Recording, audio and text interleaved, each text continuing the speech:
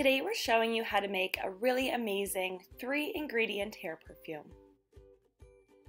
To make your hair perfume, all you're going to need is 1/3 cup of rosewater, 1 teaspoon of vanilla extract, and 15 drops of grapefruit essential oil.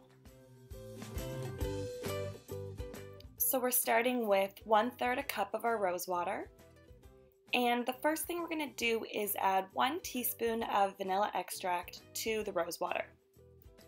So the primary purpose of this hair perfume is just to add a really nice uplifting scent that you can spray onto your hair.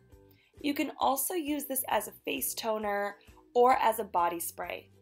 The rosewater and grapefruit essential oil are great for both your skin and your hair, and the grapefruit essential oil has really uplifting properties, so they'll help to boost your mood.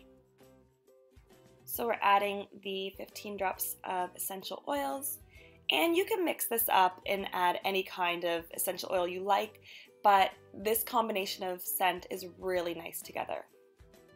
Last thing you're going to do is use a funnel to pour your perfume into a 4-ounce bottle. And that's all you need to do to make your heavenly hair perfume.